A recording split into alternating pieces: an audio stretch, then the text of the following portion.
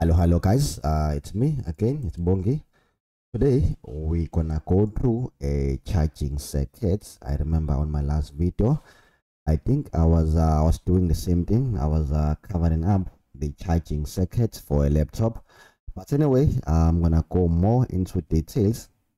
All right, step number one, you start on your DC jack, on your DC input from the charging ports, and there it is. It says 18 volts DC direct current, DC input. This is an adapter. This is where you connect your adapter, and after that I think you will have a fuse or coils or a diode, but it depends before you reach the first MOSFET. But some machines don't have those components. I think you'll just have the first MOSFETs, and after first MOSFET you will have what? You will have the second MOSFET. In case this is a case if your laptop is not turning on at all, there's no power, there's no 19 volt, there's no charging lights, you have to start there on the first MOSFET. After the first MOSFET, you move on, you go into a second MOSFET. There on the current sensor, you should have the 19 volts if those two MOSFETs are working. In case you have a short, in case you have 0 volts there on the current sensor, or after a second MOSFET, you have to check for a short to ground. That might be a cause, because if there's a short to ground, the charging chip is so smart, it's gonna turn off the second MOSFET or the first MOSFET. It won't allow power to pass through. I did cover up charging circuits on my last video. I think it was lesson number 7, I can't remember. But I did mention that the ACOK is the signal coming from the charging chip going into a MOSFET in a form of a gate to allow the 19 volts to go through all over the motherboard, and the AC in is coming from those MOSFETs. But again, it doesn't come from gates. It's some sort of a sensor. They can it can communicate direct with a chip to see if the 19 volts is flowing or not. And I did mention that the charging chip send out a signal to a startup chip saying the AC is present. That signal is so important for a laptop to turn on or to charge the battery. If that signal is not there, you will have some issues on your laptop. For example, it won't turn on, or if it does turn on, it won't charge the battery because it doesn't recognize what? The charger section. And I did specify that the charging light, the charging LED comes from the startup chip. The signal that is been given out by what? By startup chip. I even cover up on how the laptop communicates with the battery.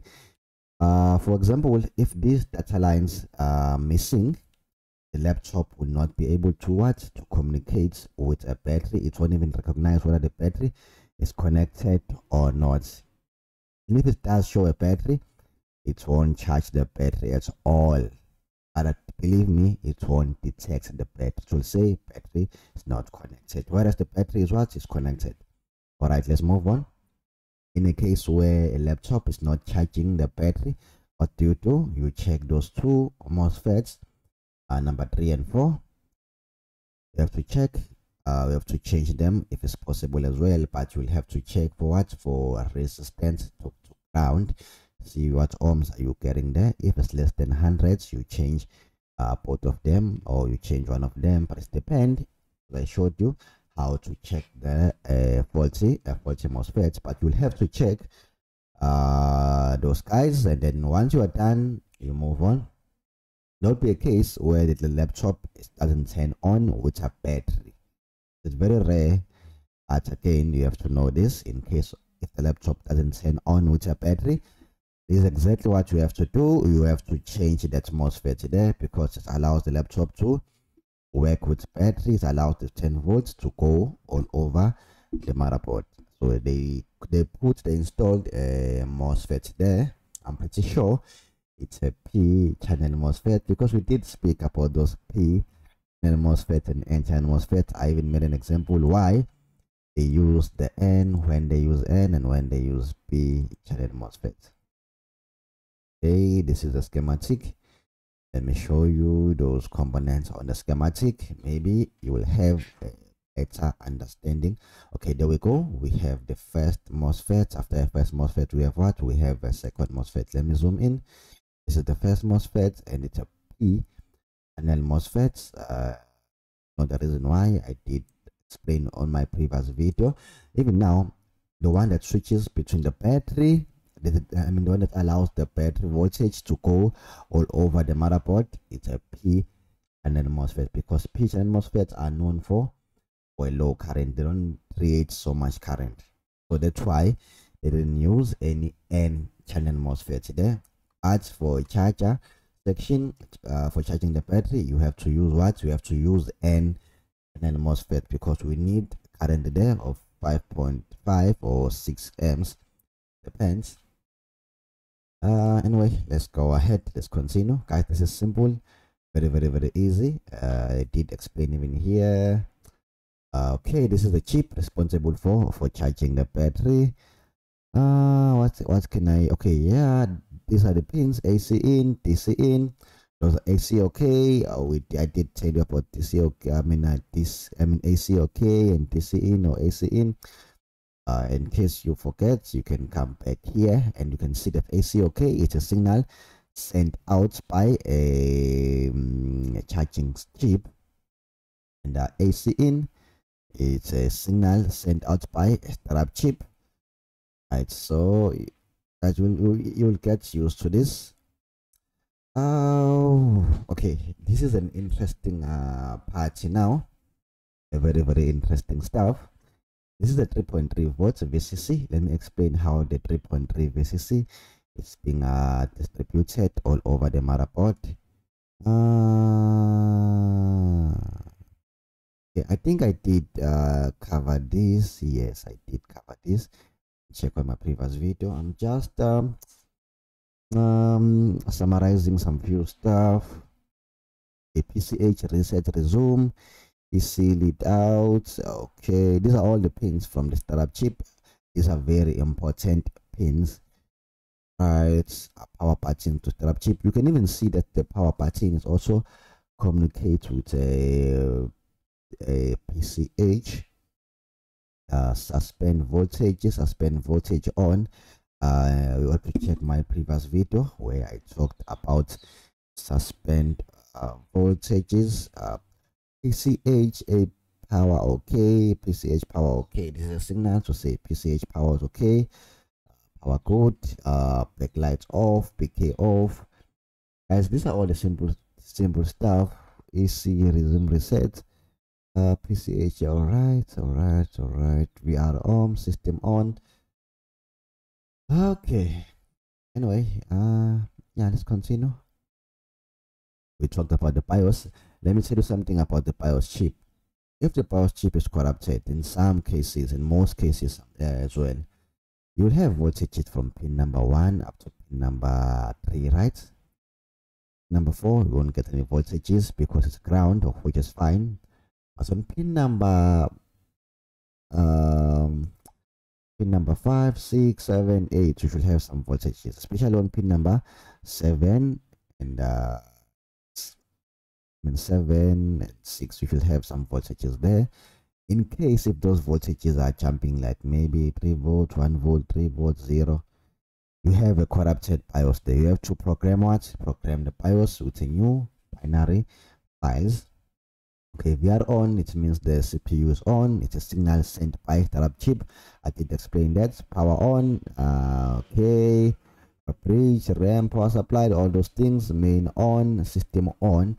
It says sys on. Let me show you the signal. There it is, SYS on. It means the system is on, the main system is on. This is a signal sent out by what? By startup chip. If you have the signal there, of it's gonna be 3.3 if I'm not mistaken. All right. Okay, there I was. Okay, this is the step down. Number 1, a chip that generates 3.3 volts always and 5 volts always. Right. Okay, in case of this chip is gonna give you 4 power actual. It's not 2. A lot of people, they think this chip gives you 2. This chip doesn't give you 2. It's give you 3. It's give you 4. Sorry, 4 power supplies. 2 are linear, of which is 3.3 and 5 volts. And the other 2, same thing, but this one, the PWM, they are generated by what? By the MOSFETs. I'm not sure if you do understand this. The linear one, they are always on. Always on. Are called LTO. LTO 3 for 3.3 and LTO 5. Are also called VREG, voltage regulator. Voltage regulator 5 and voltage regulator 3.